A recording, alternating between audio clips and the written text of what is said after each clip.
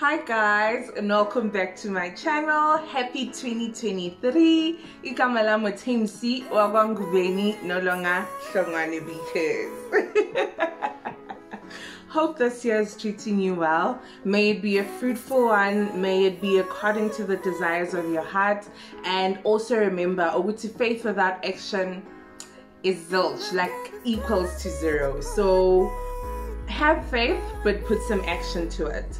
And yeah, to all the new viewers, hi, welcome. I hope you like it here and you stay. Please don't forget to like, comment, share, and subscribe if family ikule. So the point of today's video, you guys, is okay, so I noticed how much of YouTube I consumed, like leading up to our wedding, like months and weeks leading up to our wedding. I consumed a lot of YouTube, and this was to get tips and tricks, and I watched people's traditional weddings and stuff because that's what hubby and I were planning, and it was of good use. So I thought, let me do the same courtesy. So here we are. Notebook and all, you guys. I have my notebook. I'll keep referring to it so that I don't forget points, basically. Okay, let's get into the video. So in terms of wedding planning, you need to plan. I've always heard when you don't plan, you plan to fail, and it's exactly that. If you don't plan properly, then nothing will go according to plan. Not that anything goes according to plan when it comes to wedding planning, guys. It doesn't, because there's so many factors that go into it. Family, finances, suppliers, your just surroundings. There's so much. So ultimately, what you do, as much planning as possible, as much as you can, as much as you don't sacrifice your peace of mind, basically. So I'm a planner, really. Like anytime if there's a celebration of some sort, or there's plans and my family, my friends, I'm there, like I'm in it. So even with my wedding, I was like, I'll do the wedding planning myself, and I did. Out of 100, I planned 70% of my wedding, and we'll get into why I couldn't do the other 30. Okay, so first thing with weddings, you must have a priority list. So what is it that is important to you? What is it that you are willing to compromise or leave out in order to make space or make way for the next thing? So on our list, we had a decor. No? So at the decor, I got colors I wanted, and then I spoke to my cousin, and she was going to coordinate the whole thing, because the wedding morning I wasn't gonna be running up and down getting chairs and all of that. So I thought, no, I'll hire my own person. I'll hire chairs and tables, and we'll get napkins and runners, and we'll order flowers and do our own programs and stuff. And that was the case up till like a month before the wedding. Up till a month before the wedding, where I realized, one, it's so time consuming. Number two, it's a lot of, okay, so in our case, we had found people to supply us with the tables and chairs, but then they from the east. And then there's people that are suppliers with the programs as well as the sitting plans and stuff, and they're from the west, so they charge their own delivery fees. Tables and chairs, they charge their own delivery fees. Tents and stages and music equipment, they charge their own delivery fees. So Mase, when you combine all of that, it doesn't make sense. Because you could save quite a lot where delivery costs are, like where logistics are concerned. That is one.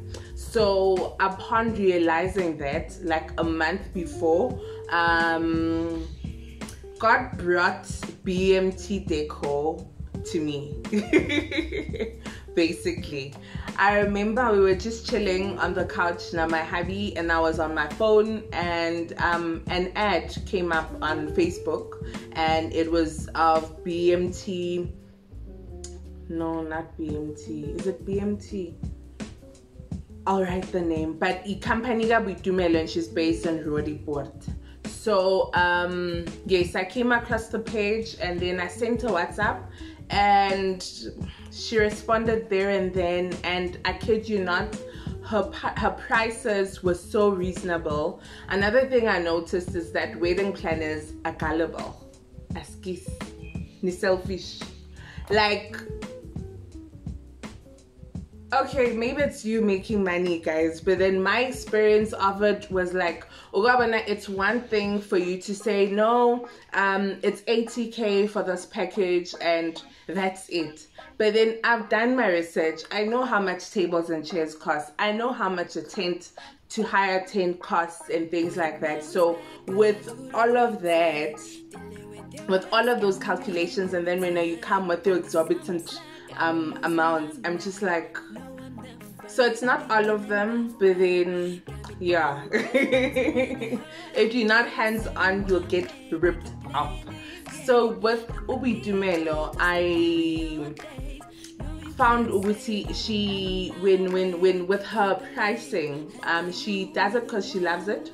She does it because the equipment is there. Like, she's not trying to get you to buy the chair to use it and bring it back type of thing. So her prices are very reasonable. I found them to be very reasonable, and the night that I spoke to Udumi, like, I could breathe. I could breathe then after.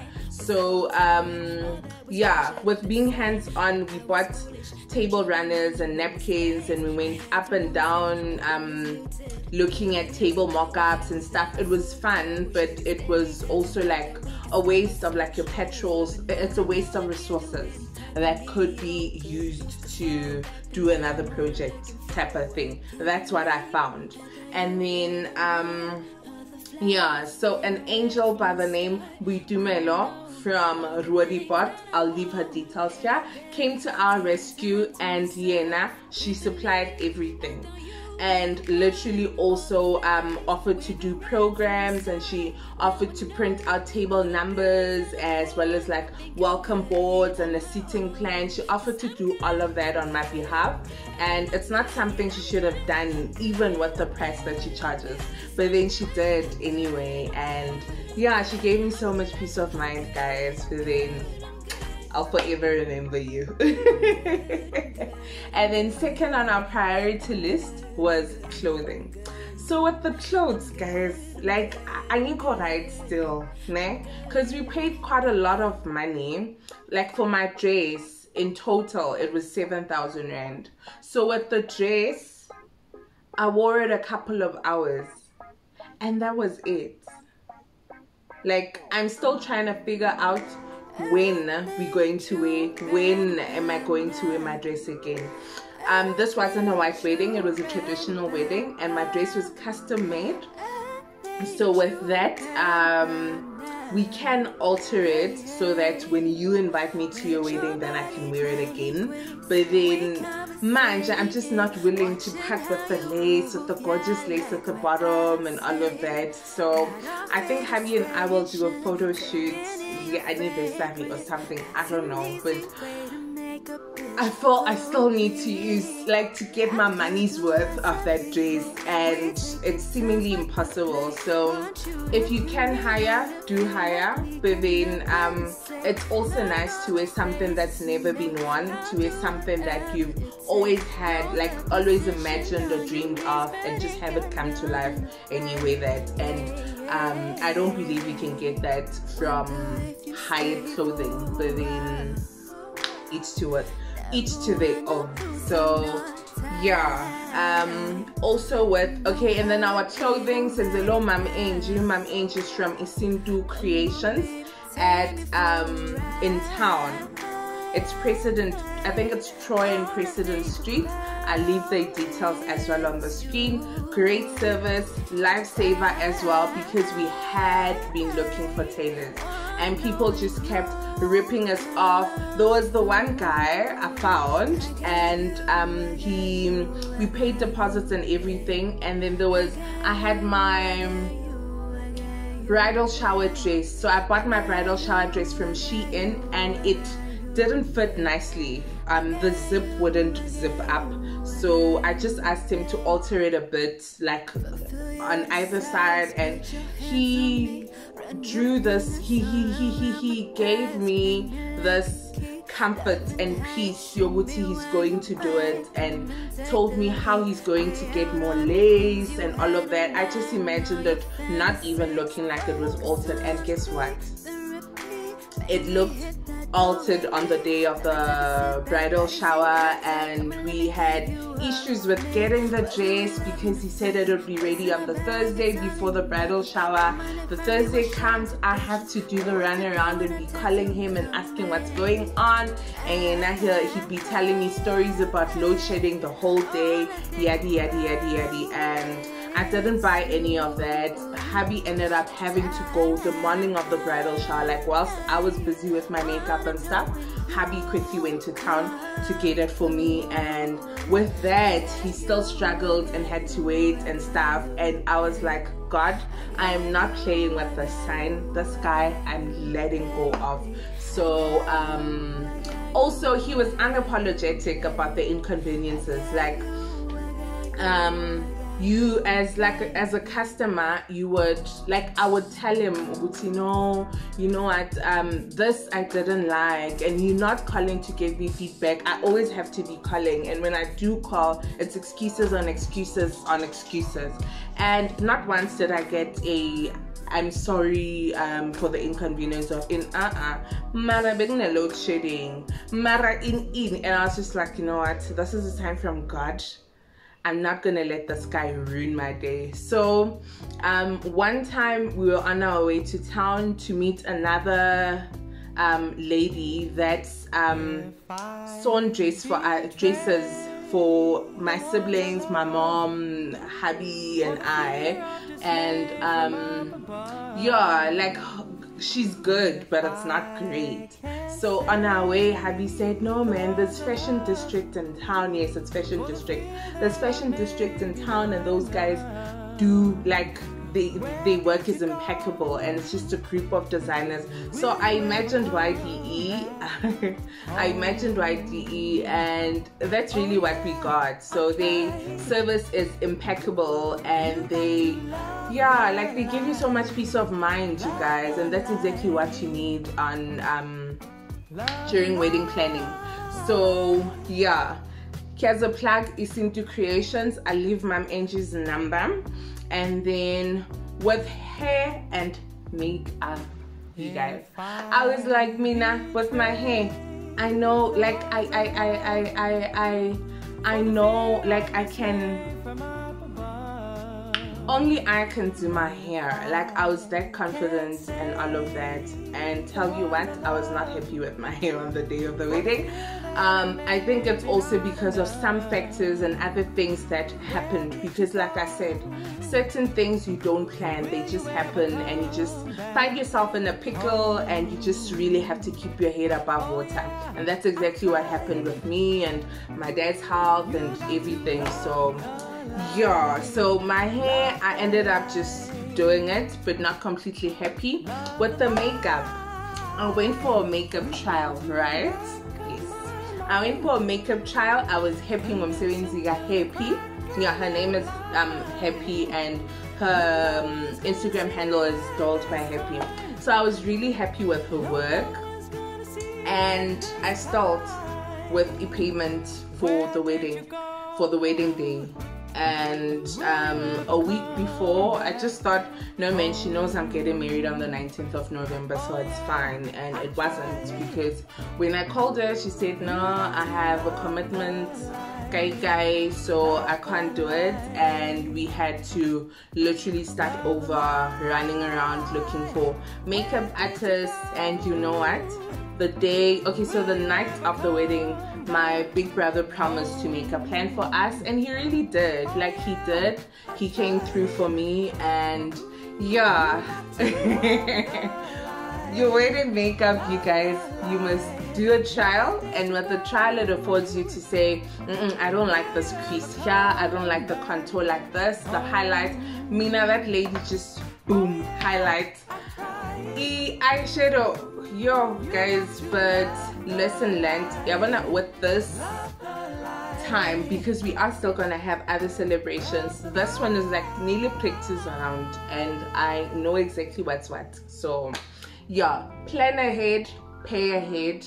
And another thing also with weddings, do not, like, there's no shame in paying in installments. Like, if you can't afford something, don't use Ilona, don't use AMA loans and stuff, rather lay by, of which that's what we did. Like AMA rings, we lay by them okay, so Tina, we paid in 2 installments. But then the plan was whenever we get money, we're going to pay. But then, thank God, we were able to pay it off in 2 months. But then my point in that is, if you have to lay by, or if you have to pay the supplier, that's exactly what you need to do, because that's also what we did with the decor lady. So yeah, there's no shame in doing that, guys, and it's nice to do your stuff debt free. So now we did it debt free, and our family members were also of great assistance, guys. When I tell you we were surrounded by angels, that's us. We that blessed. And then with sound and lighting was okay. Sound and lighting was okay, you guys. But then also with the person that is especially like what, yeah, sound and lighting, the person that is rendering that service to you, you need to know what is it that you're paying for and all, because with ours we just paid him and the day went, but then come 10 p.m. ish he was done. And when you'd ask, no, but okay, yeah, like he even had to beg him to like maybe leave a speaker and like a mixer, because they like previous colleagues with hubby. So, and he just, it was a dead no, like my service has ended, what. So ultimately the party ifedile, and that's, yeah. So you need to like have conditions, and if you have to pay the balance after he's done, then do that, because yeah, these people. But then overall it was great. And then also on the topic of sound and lighting, if you can make provision for load shedding, guys, like load shedding, like that 2 hours is a lot, like when you within a wedding program. And that's, we were affected by load shedding, by the way, for about 2 hours on the day. And like even with the program, we just had to rush through it, and then there was people that were leaving, and yeah, it just wasn't cute, like it wasn't nice. So if you can get battery operated lights or like a generator, as well as with sound, get like Bluetooth speakers and stuff, so that that thing, like that mood is maintained throughout, even though there's no electricity. So yeah, that's another thing we wish we had known. And then another thing on our priority list was cake. I made cake myself from scratch, and it turned out beautifully. The only thing is the stress leading up to the wedding. In Kambo, you have to make a cake yourself. Yeah, so imagine with me, I wanted to do yonki, like all the wedding process, the wedding planning process. I wanted to do myself. I wanted to do my cake, I wanted to do my hair, and it didn't work. So I'm glad we eventually delegated the decor aspect of things to Ubidumelo. But then yes, do as minimal, take on as much stress as you can handle, and Tina, this was as much stress as we could handle, and the cake came out beautifully, exactly what I had imagined, and we thank God. Another thing we had on the day of the wedding was mobile toilets. Also at that, it's such a small detail, but then it's so easy to forget it. Like I literally got I think it's Hopa.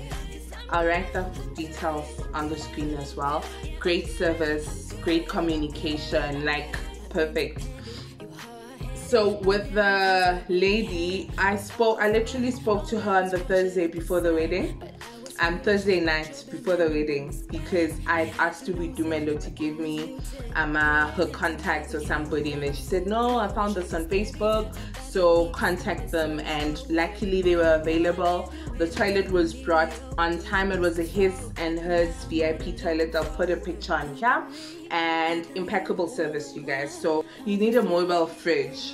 But then with us, we did not get a mobile fridge because Ubi Dumelo was nice enough to include a food truck in her package here decor, and on the food truck there's food warmers. So my family actually cooked in the food truck in the morning, and they served from there as well when it was serving time, which was great. And then with ama juice and ama cold drink, I still recommend a mobile fridge, you guys, because yeah, you don't want to serve people warm drinks, warm cold drink and warm juice, but yeah, so I still recommend a mobile fridge, even though with us we kept the drinks in ice buckets and stuff, and that worked to an extent.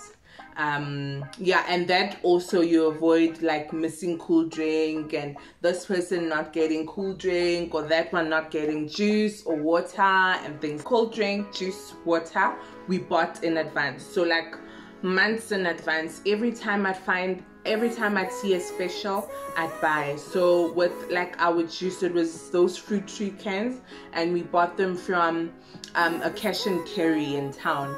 And then with the cool drink, I bought from Checkers because it was 150 for a tray of 24.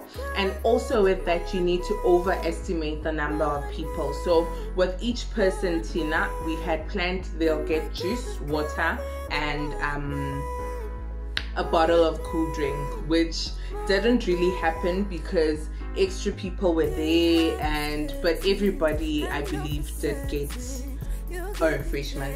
But then yeah, buy those in advance. Also, we did not have a budget for alcohol, and that is just us, each to their own, you guys. But then Tina, we did not have a budget for alcohol because Harry and I don't consume alcohol like that. And then also the only alcohol that was in our budget was champagne, of which we also got closer to the wedding, and we looked at specials and stuff for toasts on the table, which due to load shedding we ended up not really using, and then there was people that took for themselves. And yeah, and also on that with the decor, we actually had to pay extra money because after the wedding we had to pop out extra money because there's people who decided to help themselves to candles on the tables as well as break glasses and stuff.